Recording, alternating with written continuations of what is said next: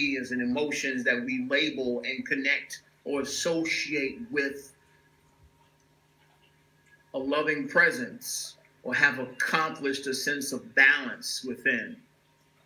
These are expectations.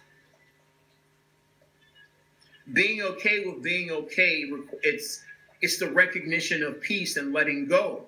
Because at the end of the day, peace is the truth. Peace is the truth of you. Beyond all the temporary emotions and projections and masks or whatever that we wear or that we clothe ourselves in, it's only necessary to be peaceful.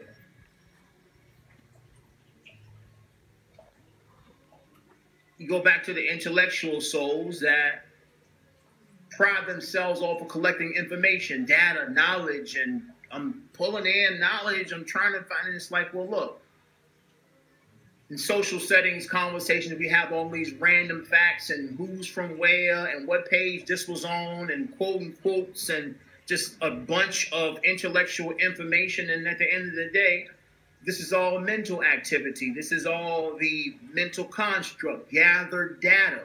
And a person will live in this world and express themselves from this world and feel a sense of accomplishment because I have so much to say about all the smart things that humanity has done.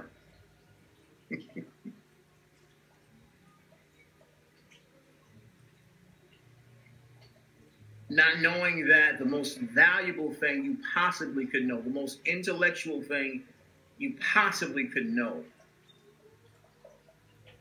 the most mature vibration, sound, frequency of being that you could know is peace. Because peace is the home, the source of all information, all knowledge, all expression, all the books that you're quoting from, all the experiences that you express. This is the home. This is the source of everything. Things done and not done, the seen and the unseen. Things that are yet to be have their foundation within me. In silence, in peace. This is the home of beauty. This is the home of eternity. So once again, you being okay with being okay is more than okay. It's peace. It's everything. It's home. It's home. You're sophisticated enough to be at home with yourself. To be at home with peace. Because of course, with a clean slate, with peace, you can go anywhere. You can paint whatever picture you want. You have all the colors on your palette available to you in peace. And the more you're in this space, the more you have available to you. Versus walking around collecting data, watching movies and flipping books over and pulling out all this data and identifying with it. Because usually when you're externally focused, you feel as if you're out to memorize information. And this only strengthens the mental identity, which is always limited. Always limited because there's only logic. Love is way bigger than logic. It's an aspect of love. It's an aspect of eternity. It's an aspect of infinite intelligence. Yes, logic is, however, it's a fraction of a fraction of a fraction of the depth of unconditional love, infinite intelligence, which is who you are in truth. It's but a fraction. The more we recognize that and be okay with being okay and being ourselves and being in a space of peace, the more we have access to.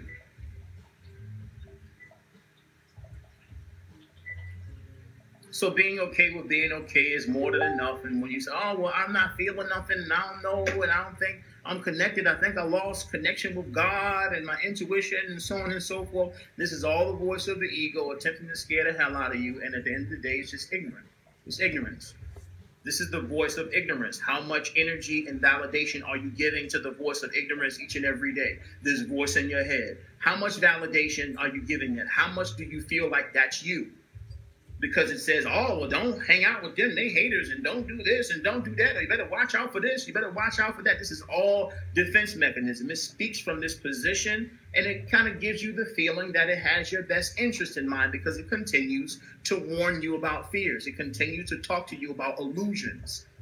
And because you don't necessarily want to experience those illusions, you develop a sense of connection with this voice, and you feel as if this is you trying to protect yourself, when in actuality is you talking to you about the things that don't exist,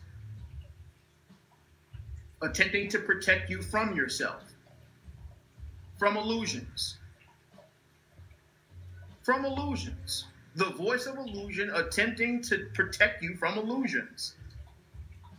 It's fear giving itself its own energy.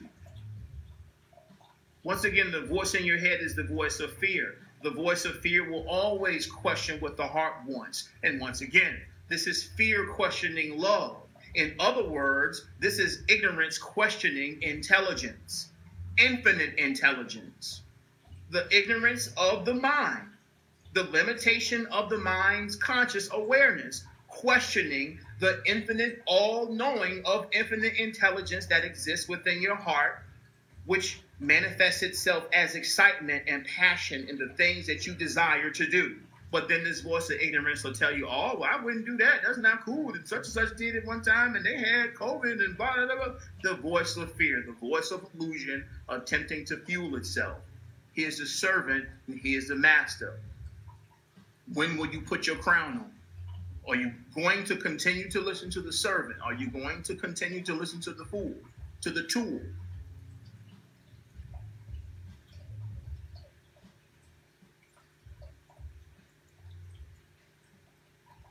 We're talking about graduation, beloved.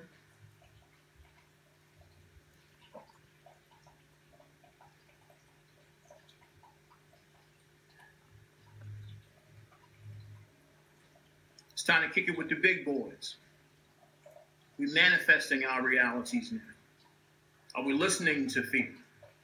Are we continuing to validate illusions? Kings and queens don't validate illusions. They don't validate fear.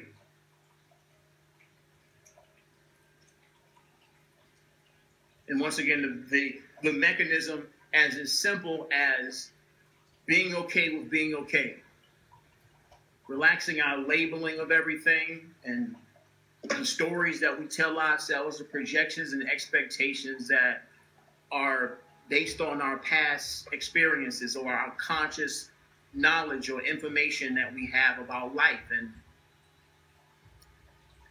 we keep playing these old movies and feeling like history just repeats itself and repeats itself. Yeah, the same thing gonna happen, and it's not cool, and it's stupid, and it's like, well, look, life is smarter than this voice that you have in your head. Life is way smarter than those projections and what you assume life is doing as a mechanism of attempting to protect yourself from pain. Life is smarter than that.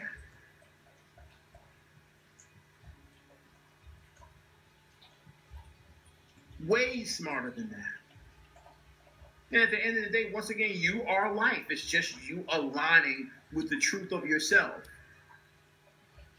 with who you are beyond the gaslighting, beyond this talking, beyond what's being shown to you, the images parading in your face to show you how life is bad and it's not cool and humans suck and this gonna happen again and the earth gonna blow up and apocalypse and all this capping.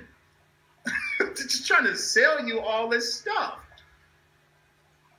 Sell you all these corny ideas about how whack God is. And it's like, what? Masters wake up every day and say thank you. Masters wake up every day and say thank you.